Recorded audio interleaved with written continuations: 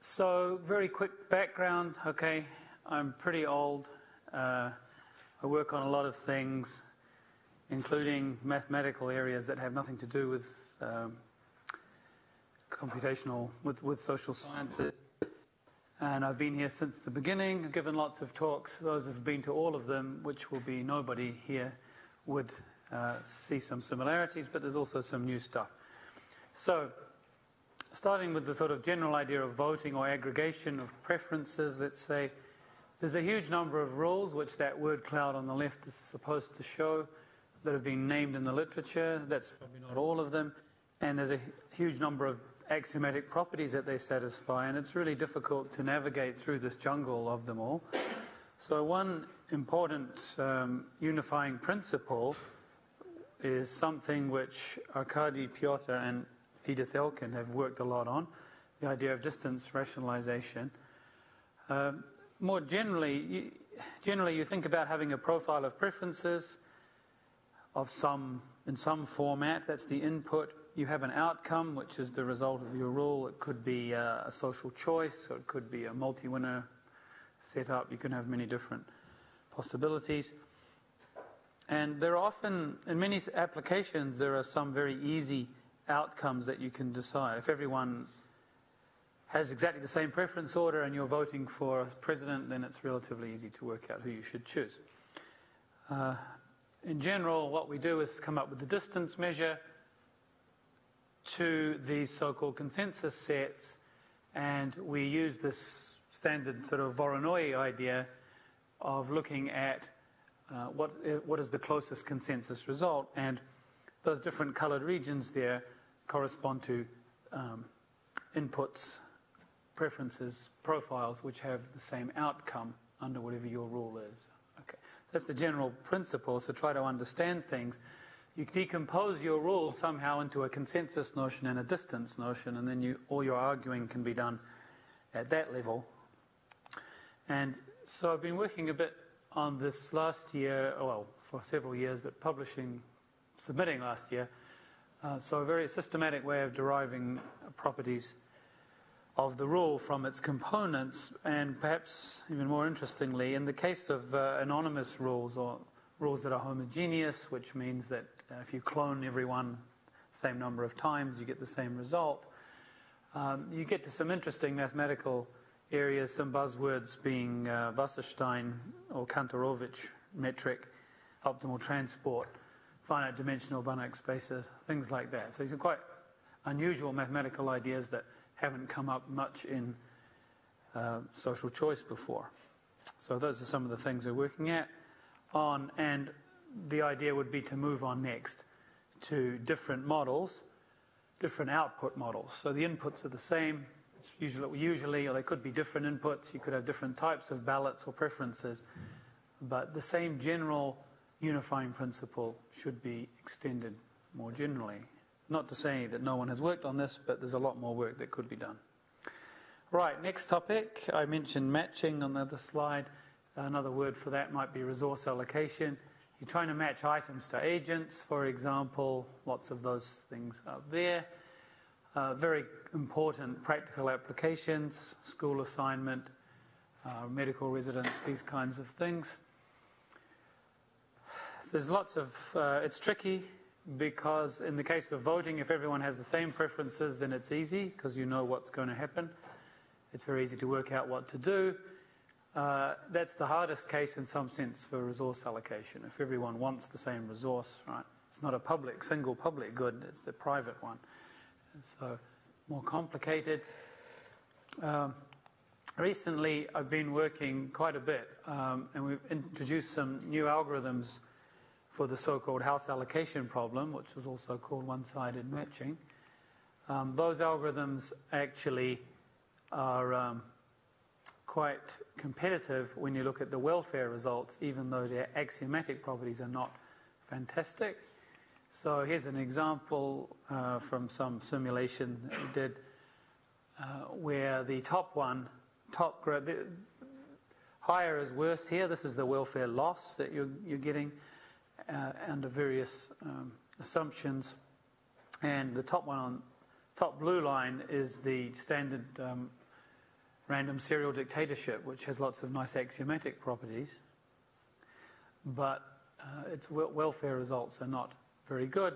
And the purple one is the new one that we've introduced, which actually was inspired by a Christmas party that I went to 3 years ago, interestingly enough. Now, electoral systems, done quite a bit on electoral systems. These pictures are intended to talk about prediction and how hard it is.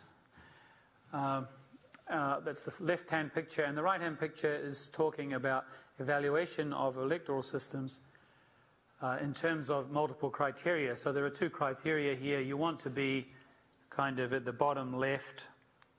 You want to be down here to be really a perfect system, and the color here indicates a certain parameter that you can try to optimize in your electoral system.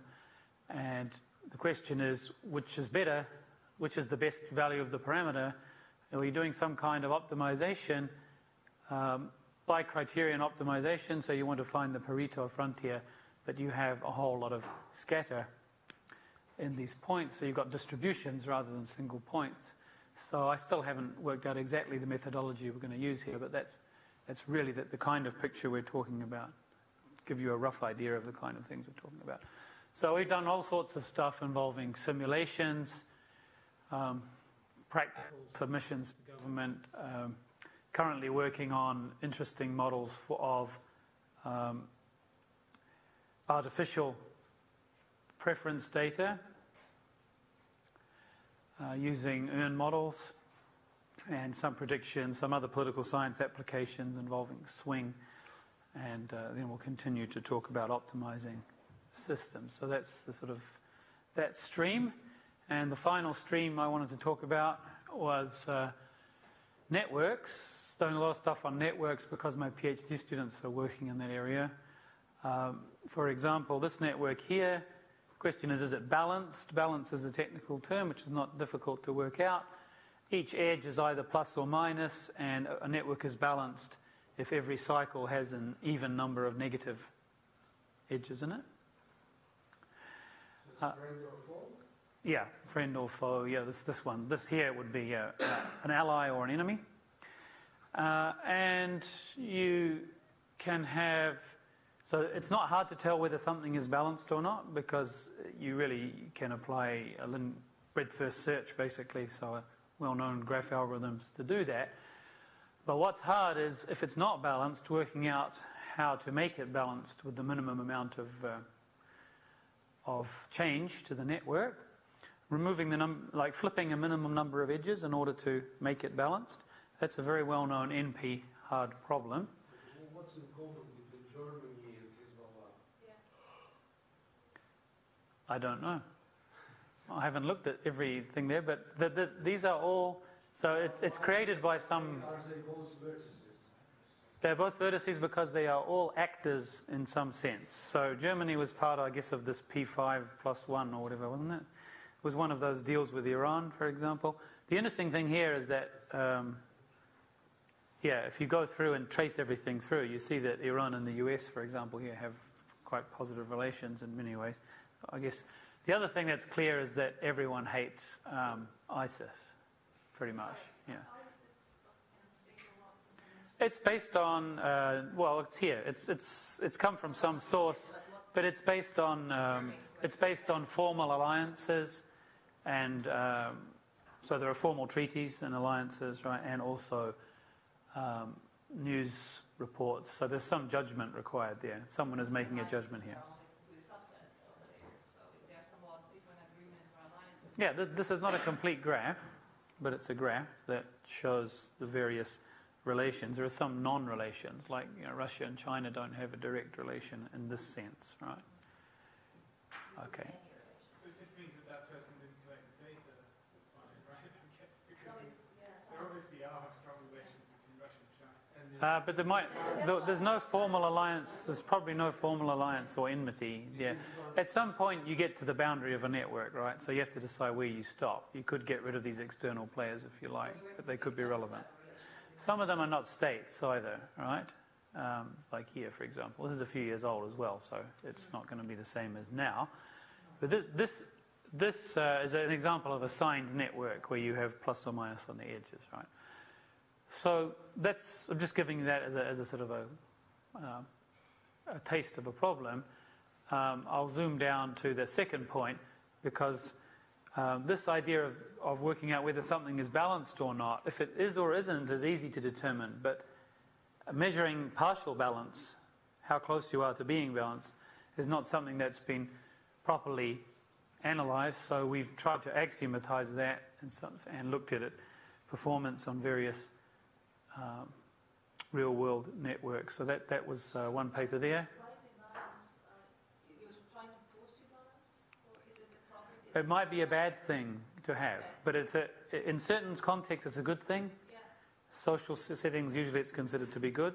Otherwise you have a lot of tension. You have friends of friends who are enemies and things like that. But here it may or may not be a good thing, because the perfect balance here would in fact be equivalent to a bipartition of the network into two sort of Cold War alliances, which may not necessarily be a good thing.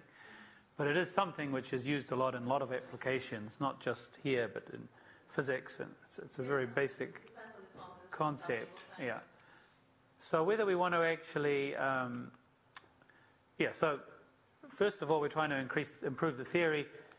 Then if you look under the next there, we're trying to actually work out how to compute what we think of as the best performing overall measure of performance. That, unfortunately, it's an NP hard problem to compute this thing exactly.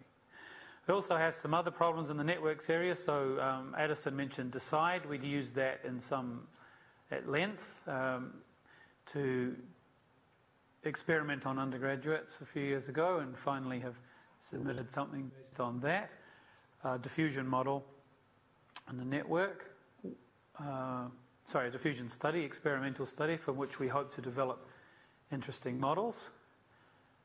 We already have enough to know that the original model is not very good, so we're trying to improve on that. Also looking at a completely different network, which is a citation network of all New Zealand laws. Laws cite other laws, usually for the purposes of definitions, but sometimes for amendment and for various other reasons. Trying to understand the structure and evolution of that as a complex network.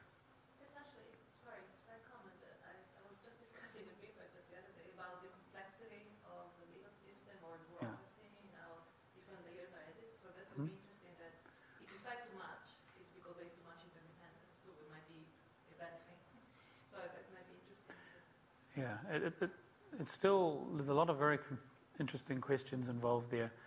We've tried really hard to find, let's say, legal historians, people who are quantitative political scientists in New Zealand, and we haven't done too well. We've had one. We've talked to a lot of people. We are intending to publish in the New Zealand Law Journal, which will be a first, and just to ask the legal community if there's any interesting questions that they can think of we can use this network for.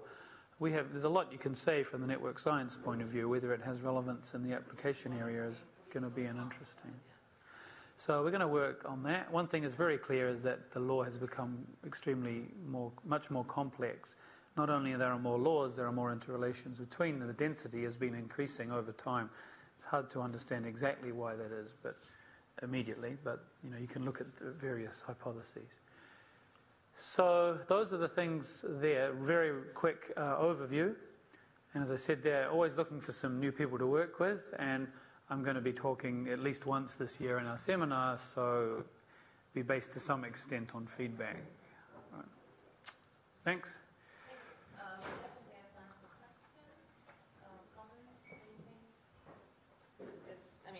The idea really was to have short, more overview talks so that we can then, on demand, we can ask Mark to talk more about one particular. Yeah, you can think about it. Have a think about it. It's all there, and the slides will be up there. Fine, we will have time to explore that later, but we priority for those that want to explore that later. So if you have any comments or anything else, so we can then move. Yeah, thank you. catch up.